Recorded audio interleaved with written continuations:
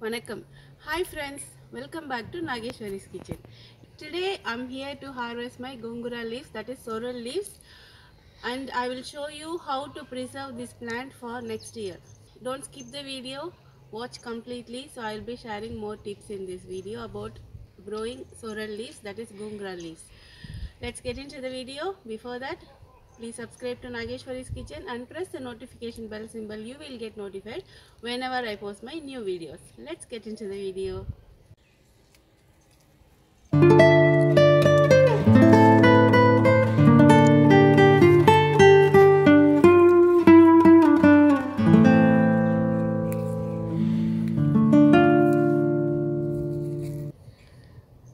So this is these leaves from one plant.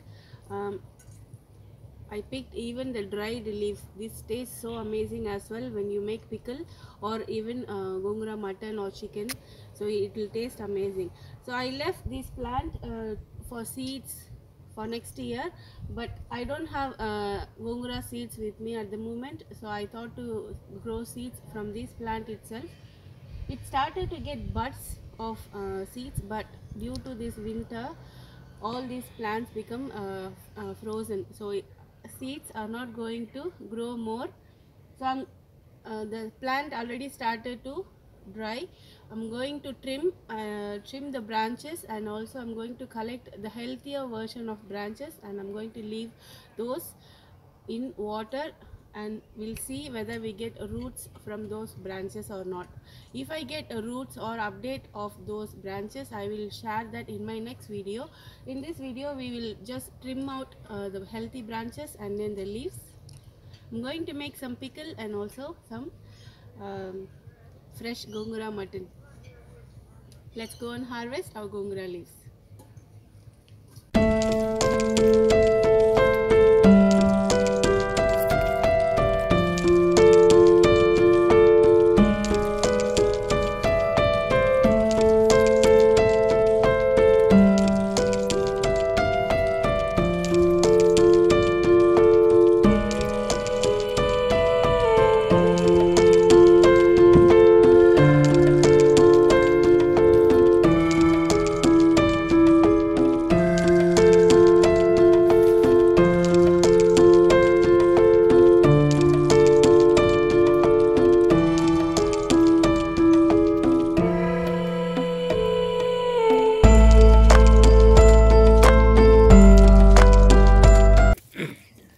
Don't forget to wear gloves when you are picking leaves, gongura leaves.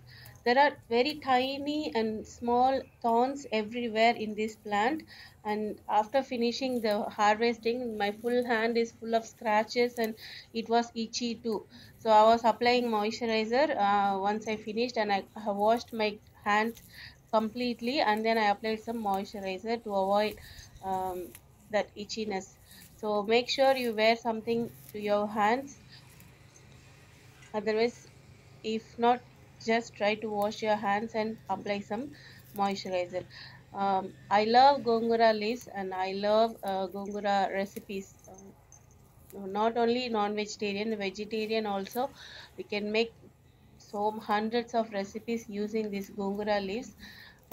Nowadays in Melbourne airport they are allowing pickles also, so you can bring pickles from back in India, from your mom's preparation.